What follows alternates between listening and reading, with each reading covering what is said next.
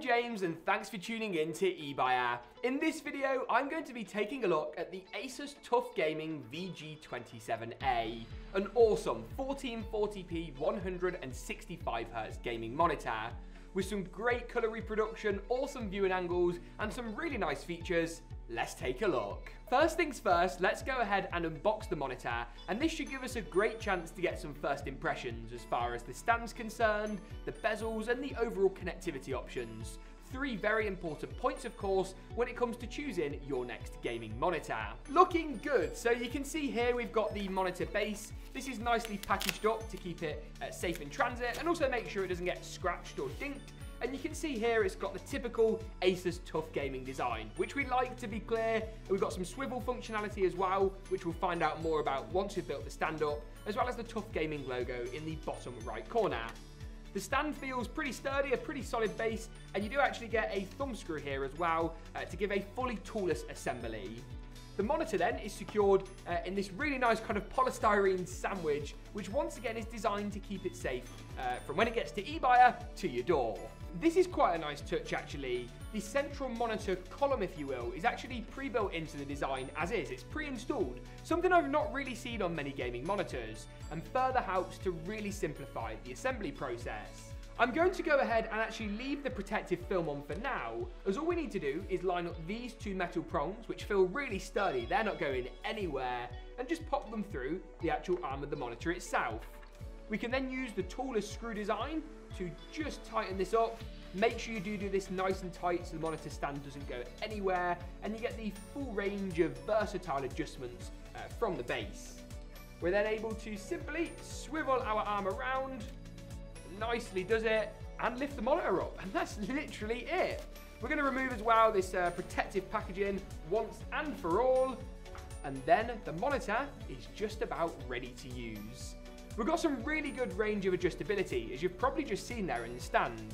Whether it's height adjust up or down, tilt to get the best viewing angle, quite an aggressive tilt angle there actually, and even a sort of a programming mode where you can make the monitor portrait, and that's in either direction. So if you want the bezel on the left or the right hand side, you've got both options available to you. As if that wasn't enough, you also get a nice degree of rotation on the base itself without this actually moving, which is always great to see, all the way around to 90 degrees. So really versatile, giving you 180 degrees of total adjustment, giving you the perfect viewing angles regardless of your setup design and circumstance. In terms of included connectivity, you've got a few good options in the box. From a DisplayPort cable, which is my personal favourite connector type. It's just the most versatile, especially for gaming in 2021, but also a HDMI cable that's still capable of satisfying the full 1440p 165Hz bandwidth of this TUF panel. As if that wasn't enough, you've also got the included monitor power adapter, super slimline, as kind of mini PSU unit, with then your Cloverleaf UK power adapter. So basically everything you need in the box to get started, whether you're plugging up to a gaming PC, a console, or even both at the same time. The TUF VG27A has got you covered nicely. This versatile connectivity is mirrored on the underside of the monitor, with our DC power input from the power brick we referred to a moment ago, to a headphone pass-through. This is going to allow you to take the audio from the DisplayPort or HDMI cable and put through a pair of headphones, alongside a DisplayPort connector, once again my favourite type, and then two HDMI inputs. This is great for running a console and a PC at the same time, plugging in a wide range of devices, which you can then switch between using the monitor's inbuilt menu controls, which we'll look at in a moment's time. The versatile stand here is not only great for the setup, but it's also great for this video and allows us to show off all the functionality of the ASUS monitor. I really do like the stand, and it's something you shouldn't overlook, especially when buying a higher end gaming monitor with more and more features. This is a gaming monitor though, which means we need to actually try it out with some of the latest titles out there. Let's go ahead and plug it up to a powerful gaming PC and check out viewing angles, refresh rate, colour reproduction, and of course the all-important input lag.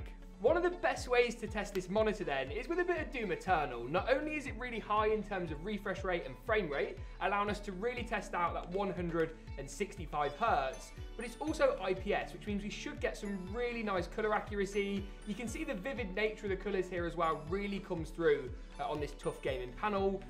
IPS is a lot better than something like TN or even VA as far as colours are concerned. There is so much going on. I'm trying to concentrate on speaking and playing, and it does not go particularly well. The 165Hz is overclocked, so natively you get 144. So over double 60 is what you'd find on a kind of typical gaming monitor. So overclocking up to 165Hz does give you a slight edge. Remember, of course, that you will need a powerful system to actually drive 160 frames per second or higher, essentially, to really make the most of the 165Hz refresh rate. All in all, though, looking good on this ASUS TUF panel. Let's dive into a couple of other games and see how well it stands up across the board. Next up then, let's try out a little bit of Forza's Horizon 4. We're not quite so bothered about refresh rate and frame rate, but we are really concerned with colour accuracy, vibrancy, vividness, all that good stuff. So in terms of visual settings, we've got dynamic optimization on, so that's going to sort all of our settings out for us at the Ultra preset. 1440p is the full resolution of the monitor, while the frame rate's unlocked, so it's basically unlimited. And we have, of course, got vertical synchronization, otherwise known as VSync disabled.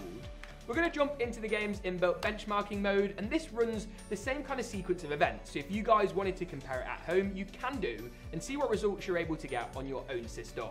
Let's give this a moment to load in, and I'll see you in a second.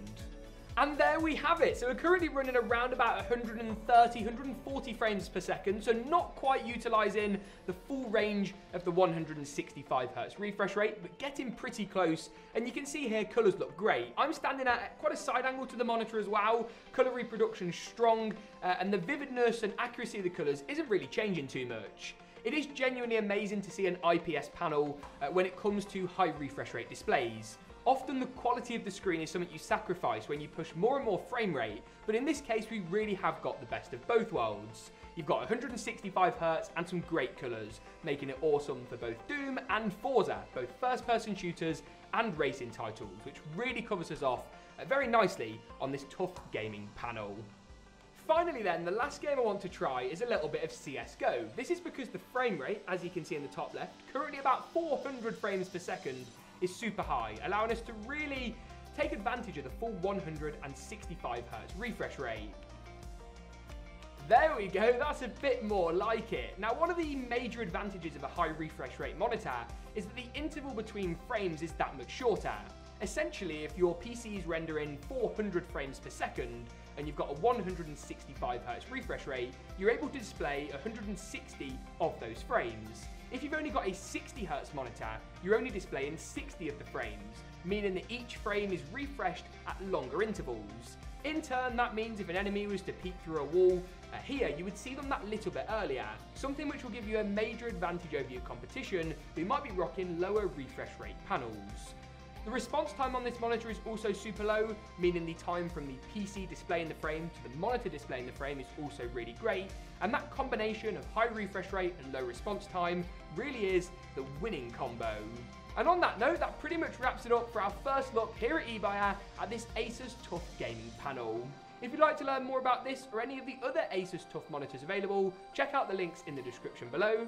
Get subscribed for more from the eBuyer channel. Thanks for watching though, and as always, we'll see you soon.